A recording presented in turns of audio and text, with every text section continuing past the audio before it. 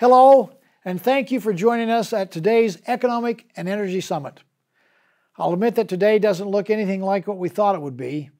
Even a few days ago, I expected to be attending this event with you in person at the Grand America.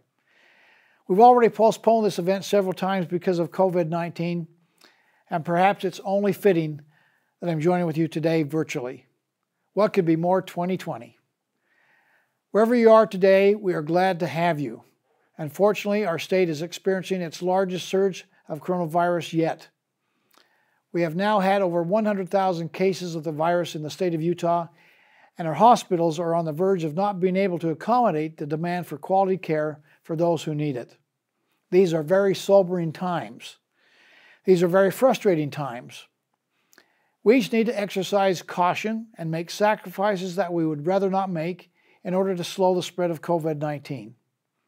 But there are some silver linings, even in this crisis.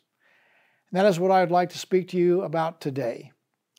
Utahns are uniquely resourceful and hardworking.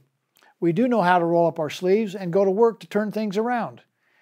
And we know how to weather storms. When I first took office in 2009, we were in the depths of the Great Recession. But we found tremendous success in recovering from that recession by relying on good, sound principles. Those principles have led us to have low and consistent tax rates. In fact, the Utah Foundation identified Utahns as having the lowest tax obligation that they've ever had in the past 27 years. We have done regulation reform so that we have sensible regulations for the business community to abide by.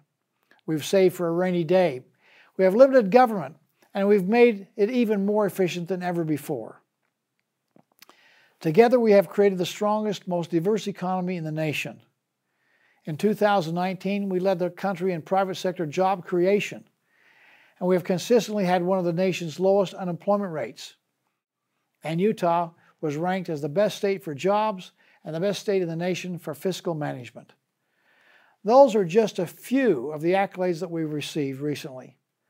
Let me submit to you that we will rise from the current public health and economic crisis by following those same sound principles, by working together, by wearing masks, by socially distancing and staying home when we are sick or exposed to the coronavirus.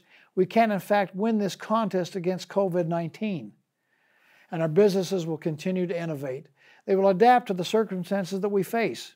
And together we will come out of this and be stronger than we were ever before. In fact, we are already succeeding.